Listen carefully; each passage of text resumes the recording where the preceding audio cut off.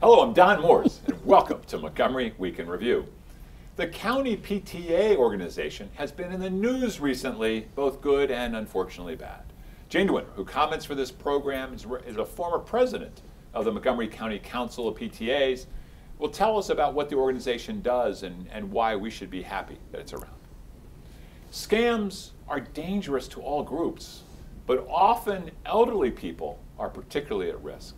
Jessica Hall, a prosecutor in the state's attorney's office who handles scam cases against the elderly, will tell us about what all of us should be aware as we try to help our elderly population. Recently, there have been two well-attended environmental marches in Washington, D.C. that are held also around the world. Josh Kurtz from Nature Conservancy is here. He's going to talk about this, and also he's going to discuss some of the things that happened during the session in Annapolis regarding critical legislation about the environment that actually passed the General Assembly. As always, The Beacon has interesting and useful stories about our health and how we can improve our health. Stuart Rosenthal, editor and publisher of the Beacon newspaper, has these stories and others from the May issue, and I think as we always see, it's not just the older population that benefits from these, it's all of us. Thank you, Stuart. So, Jane, welcome back. Thank you. Montgomery County Council of PTAs. Yes. It's a mouthful. Yes, it is. And so people, MCC PTA. So we're all familiar with, we all went to school, there are PTAs, parent-teacher associations, but this council it's the PTA of the PTAs, right? Exactly. It is all, it's kind of like a bridge between the state PTA and the local PTAs, and the local PTAs each pay a certain amount of dues. I think it's $1 per person that funds the council, and the council does a lot of training on, like how should you run your own local PTA. They do training on like how to be a president, but the main focus in Montgomery County, at least, is as an advocacy organization. But you got so much diverse background of these parents, and some are more active, some are less. How does the PTA, how does the Council of PTAs work to try to speak with one voice? Right. Well, it can be difficult because there really are. You're trying to represent the whole county's worth, and really the PTA is supposed to be representing not the parents' voice, but what is best for the kids. So that's where you have to keep, digging down in the layers to get that. But every PTA sends 2 delegates to the county council meetings that are once a month, and they take positions and they take them back to their locals to get, to get kind of some guidance on how the delegates should vote. And so really, if there's a position that there's a foundation for it. How do you find out what's important to the kids, what their needs are? Do you have them represented as well in some way? Well, actually, 3 years ago there was a student who was one of the officers of the local PTA in Montgomery County. Middle schools and high schools are actually PTSAs, which students can join, and their locals are. But I think it's really, for the most part, it is really, trying to dig down and to figure out what. Before we get to other questions, let's get to this dark thing that's been in the news. There was a alleged embezzlement of monies. For many technically financial irregularities. So this is for many people, it's the first time that they knew about the organization. Right. It's been working on their behalf in the background. What happened? What can you tell us about it? Right. Well, there was a new president started last summer, and when he came in, the new treasurer informed him that our annual dinner lost money, things are tight, etc. So he kind of went through the year telling people that, we don't have much money, et cetera, et cetera. And it reached a point that, they had an audit through last summer and it came out okay. So people started saying, if we really, we really need to know, because there's no signs or, there's no reason for that. So they put together an audit committee just of volunteers who looked into it, and within, 3 days of this committee getting together and looking at the real bank statements, it was very clear that things is And ruinous. we're hoping that money is going to be found. It's under a rock. It's right. Well, vacations. we don't know where it is. I mean, there has been one person who has resigned from the county PTA, and unfortunately, this person was also the treasurer of her local elementary school and middle school PTA. So that has widened things. But everything's been turned over to the police and the state's attorney's office. So I think it's to be continued. And one of the things that I was thinking about is where's education headed in the county? Where are we? We've got about a minute and a half left. Not a lot of time to talk about education. I know a lot of questions. Yeah. Well, I think that people are pretty happy with the superintendent and the direction that he's taking, and is really, you know, the achievement gap, et cetera, has been something that we've been talking about for, 2 decades. But he's got some interesting new approaches to it that really kind of highlight some things outside of school, tying some other things in. Does he work well with the PTA? Are you having influence in kind of how those are being shaped, those policies? Yeah, I think that it does. Since actually I was president, the Montgomery County Council of PTAs is represented in the entire budget development process, which is a very long process each year, and gets to have some, gets to put in their 2 cents about, okay, yeah, we'd like to see this expanded, or, if we have to find some savings, this is okay, or this is no, this would be harmful. And the county PTA does a lot in terms of commenting on Board of Education policies. We're doing enough in science education, do you think?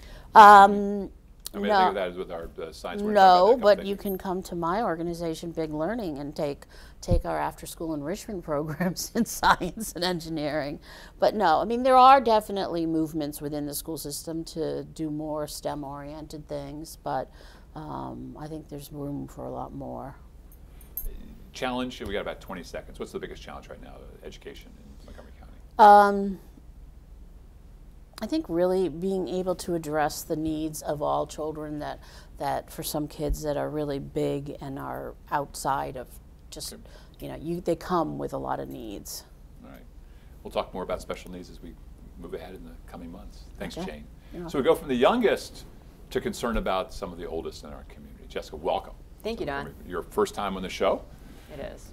Please give our regards to John McCarthy, one of our favorite folks, our state's attorney who you work for. That's correct. Tell us a little bit about what the state's attorney's office is doing to help protect individuals or elderly against scams, and a little bit about what the scope of the problem is. Well, thanks, Don. So specifically, the state's attorney's office does believe that the best way to protect the citizens in our community from elderly scams is through education. And so we want to reach out to the community and sort of educate them as to the type of scams that people are trying to perpetrate on the elderly community.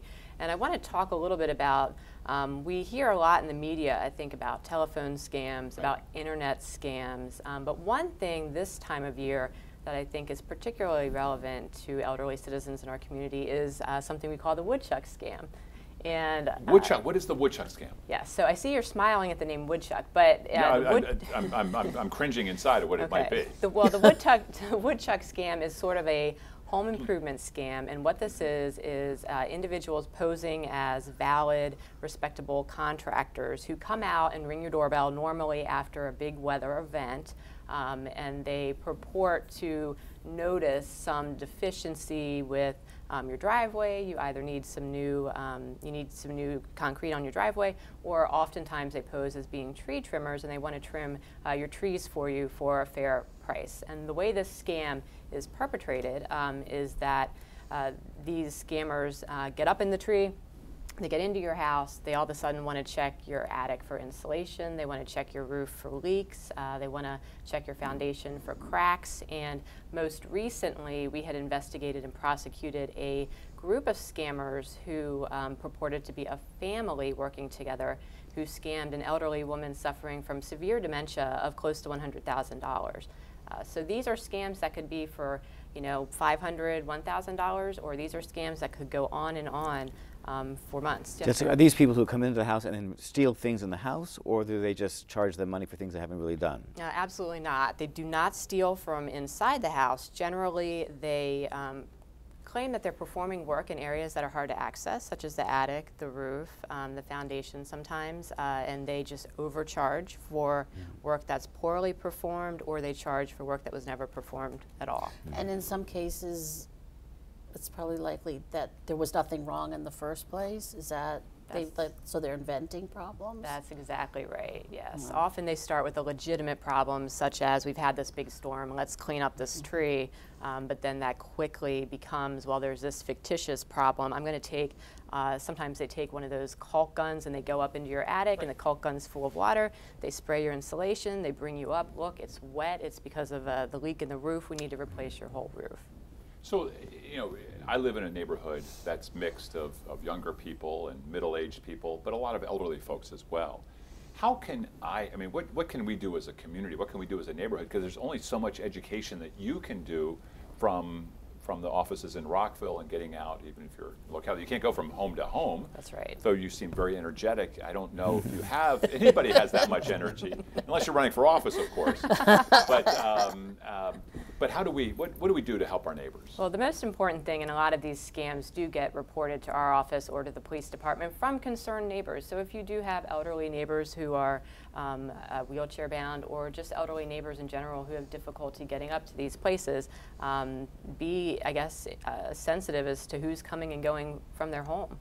Be willing to kind of ask them, like, what's going on? Maybe you should get a second opinion about this work before you pay this individual to do it. You should also suggest to your neighbors, if they're elderly or really anyone, it's the best practice to check someone's license. If they're doing tree work, they technically have to have a license to do that, and if they don't, that's a problem. If they're doing home improvement work, you're supposed to have a license for that as well. You know, as you're talking about this, it's really depressing to me, because there's no way that you're working yourself out of a job.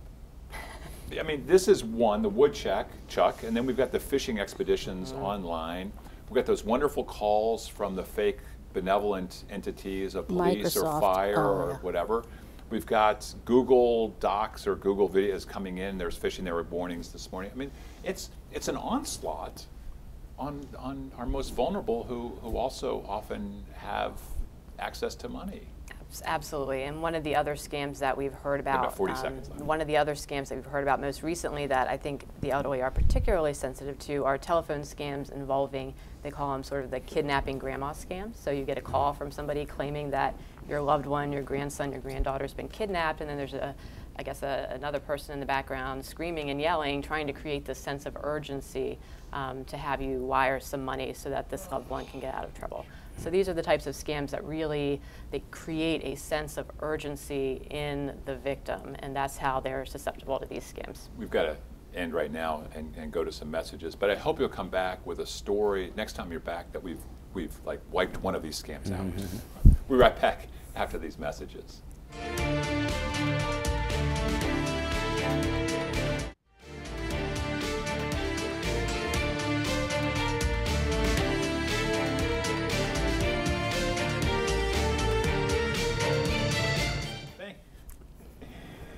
Thank you for being with us here, Josh Kurtz. Thanks, Don. Really appreciate that you're here.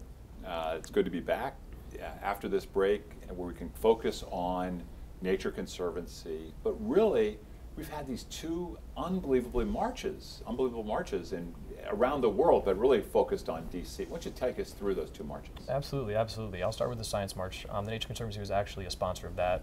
Our CEO spoke. I don't know if anybody had the chance to get out there. It was a beautiful day. Sun was shining. Everybody was having a great time. Sure. Not actually, it was really pouring down rain. It was pouring down rain. I wish it was. It was cold and rainy and yucky, and a lot of people. But I was going with you in that. It was, but I was actually really impressed with how many people stuck around.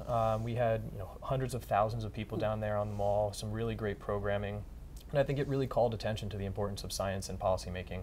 And having it right in front of the White House, I want to thank the Park Service for that. Yeah. They could really hear the messages that were coming out of those loudspeakers. And you've got, it's like, as somebody described it, nerds on parade. Yeah.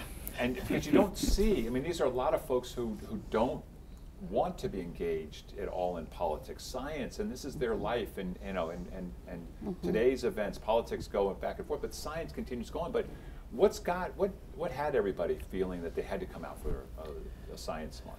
I think looking at the way the policy world is moving at the federal level, I think there's a belief that we're not incorporating science as much. If you look at maybe the state level or more local, and I'll talk a little bit about the legislative session in Annapolis, we're seeing that use of science, that reliance on the university system and things like that. And I think people are concerned that their voices aren't being heard and that science is apolitical. So we'll go from science to climate. Yes. The next week. Tell us about the climate march. Climate march, better weather. It was another great march. I think we saw all around the world people coming out and standing up for what they believe in. And at the Nature Conservancy, we really believe that we need to stay a part of the Paris Agreement. And I think people came out and demonstrated that. Paris Agreement, what's that?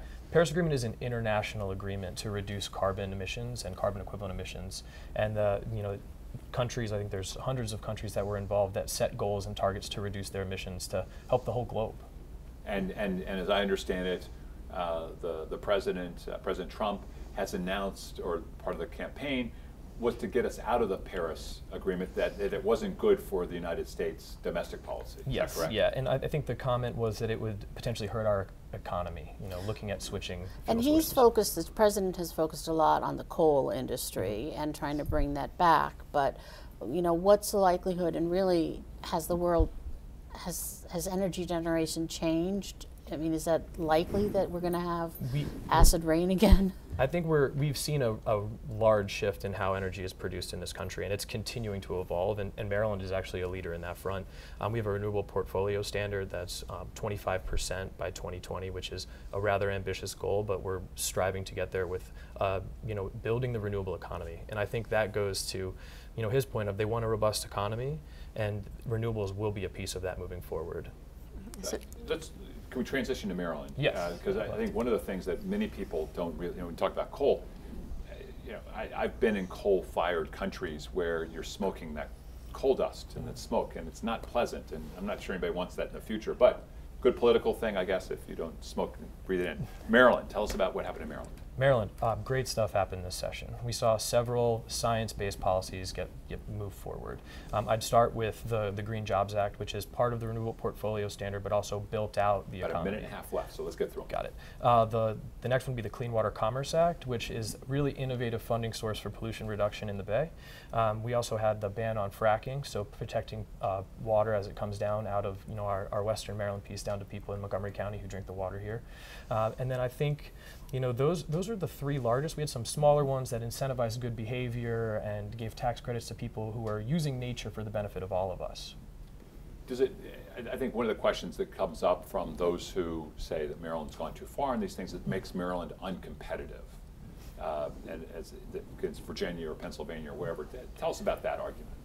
I think there's many economic arguments within that, and I think it's rather nuanced. I would counter with the success of our solar economy in Maryland. It's one of the largest growing job sources in the state, and it's also at the national level, solar and renewable jobs have surpassed fossil fuels. So I think it is contributing to the economy nationally, but also here in Maryland. It was ironic, wasn't it, when we saw that the coal museum in Kentucky or West Virginia or whatever is powered by solar. I mean, I think that was we could go on and on. I wish we could, and I hope you'll come back, Josh. Thanks, Don. We'd love to. Yeah, thank you very much. Stuart. Don. Mr. Cleanup today. Okay. I'm used to you being in 1, 2, Somewhere in the or middle, 3, right, yes. But I guess they needed some adult supervision. Okay, well, So thank you. We have some very interesting Yeah. stories in the Beacon. Combinations of foods. This is something which we know that we're supposed to eat good things and stay away from bad things. But did we know that combining things can either improve the absorption of the nutrients or actually interfere with them? And I learned some things with some stories in this issue that I want to share. Give us some specifics. All right, let's say carrots. Carrots are known for having beta-carotene, really good antioxidants, good for your body. If you eat just the carrots straight, you're going to absorb 1/6 of what is available to you compared to what you'd eat if you had it with fat, if you have it with an avocado, if you have it with salad dressing. Just a little bit of fat in the body together with that carrot releases and allows the body to make use of the beta-carotene. So the carrot salad and Right. mayonnaise is actually better than a... Don't overdo the fat, Okay, but a I'm little just- bit of fat. This is. I'm trying to give you portions I exactly. like the avocado thing. Broccoli. Broccoli is good, cancer-fighting, sulforaphanes, that kind of thing. Except for Again, when President Bush didn't like it or something. well, that's his Whatever. problem. Go ahead. yeah. Keep on. So when you can improve the absorption of that by combining it with spicy things like radishes or horseradish or cabbage. I don't know how they would combine, honestly, in terms of food taste, but Anyway, that's what they discovered scientifically. This is now, so cool. Yeah. Now, iron, which are like iron-fortified cereals, right? Iron needs some vitamin C to help it be absorbed. Okay. So they did a test. If you eat your cereal with banana or you eat your cereal with kiwi or berries, and they find that you absorb a lot more of the iron with the kiwi or the berries, vitamin C, as opposed to the banana. So that's an interesting one. On the other Liver side, and bananas. liver, what delicious. Was that with iron? Yeah, I'm just trying to think what's full of iron. Yeah, go ahead, spinach. Calcium. We all know that calcium needs vitamin D to be absorbed. That's why our milk has vitamin D in it, that kind of thing. And there are other ways of getting your calcium, like from dark leafy greens. Kale and collard greens and things like that also have a lot of calcium. But what I learned, which was new, was if you eat your calcium, you drink your milk on wheat cereal, whole grain wheat cereal, which is what a lot of us do because we think we're being healthy. Would you believe wheat interferes with the absorption of calcium? So if no, yes. say it's not So if your whole day's calcium is that milk you put on your cereal, you're losing it. It's not going to get into you because the wheat blocks the absorption. So who knew these things? But they're discovering more all the time. Mr. Kellogg, Mr. Post, you've killed us. More, give us more. Okay, well, let's talk about a little travel stuff, maybe. Yeah. I'd like that. Okay, we have an 'Cause, article. we're all travelers. Yes, indeed. So this is an article really about, for older adults, for people who have sort of time to sort of decide where they want to go and when they want to go. The author of the story says, if you know where you want to go and when you have to be there, you're not going to be able to negotiate or get much of a really good deal. But if you say, I want to go somewhere interesting, and I'm going to go somewhere around this time of whatever, and then you can plug in, Google has something called Google Flights. You can plug in 6 different airports on the leaving end and 6 on the arrival end. So I want to go London, Paris, Lisbon, Madrid. I'm going to leave from Philadelphia, Baltimore, or Washington. And it'll show you all the rates and what's cheapest, and you can sort of say, oh, okay, well, this time I'm going to Lisbon. Whatever. You can really find much better deals that way. And of course, there are newsletters and companies that specialize in finding these kind of deals. You can do it that way, too. But if you want to do it on your own, Google Flights is an interesting thing that you can try. So when you come on, I mean, we always feel so much more educated. Not that for the rest of you guys as well, but this is fantastic. This is why I love my job. Just finding the stories that we want to put in the Beacon every month. I learn a lot. Things I don't get in the Beacon also, but So the idea with the flights is that there's always a sale for somewhere. Well, something's going to be cheaper than something else. Right. So if you're willing to go wherever, then. Oh, and by the way, don't wait till the last minute to get your flights. It used to be, right, that at the end, the last 2-3 weeks, if you were free to go, you could say, oh, well, give me what's left, and it'll be really cheap. That's not the way they do it anymore, because the airlines have discovered that the business class people buy the last minute seats, and they pay huge amounts of money for those tickets. So they don't hold seats to the end or give away the seats at the end. They keep the prices really high. So you buy it earlier to get the better price. Okay. More health issues. More health issues. Okay. Osteoporosis. We have an article called 10 Steps for Fighting Osteoporosis. And of course, there's a lot of things that you will have known about. The thing about the cereal and the wheat was one of those aspects of that particular story as well. Sure. Can I talk about negotiating bills? Wait. Can you talk about negotiating bills? Let's negotiate. Yeah. There's so many different bills that we pay every month. There's the cell phone bill and the internet and the cable and the storage locker, whatever it is. And as you know, there's all these competitions going on to try to steal clients from everybody else. So all the new companies are coming in and offering really great deals. But what do? I've been staying with this company for 5 years or 10 years. I've been a loyal customer. And all of a sudden, everybody else is paying half of what I'm paying. So negotiate. Don't just let that go. Find out what the other people are offering that you might reasonably switch to. Then call up your carrier and say, look, this is what you're offering new people. This is what they're offering new people. I'm going to leave if you don't offer that to me or something like it. And they will generally start negotiating with you. And don't take the first offer. Do you think that would work with the Washington Post? I just got my does. I just got my we bill just did for it, as a 1 year subscription. $650, right? $675. Yeah, we just did that. I told my wife when I saw that, I said, this is crazy. So what did you get? $350. They cut it in half or something like that. Okay, I'm doing that. Yeah. All right, we're going to follow that. Listen, there we go. No point in paying more than we need to. That's just not reasonable. That's our final consumerism, word. right? Not reasonable. It was very reasonable talking to you all. What a great show. Thank you for joining me, and thank all of you in the viewing audience for joining us for this week's edition of Montgomery Week in Review. I'm Don Moores, inviting you to join us again next week at this very same time.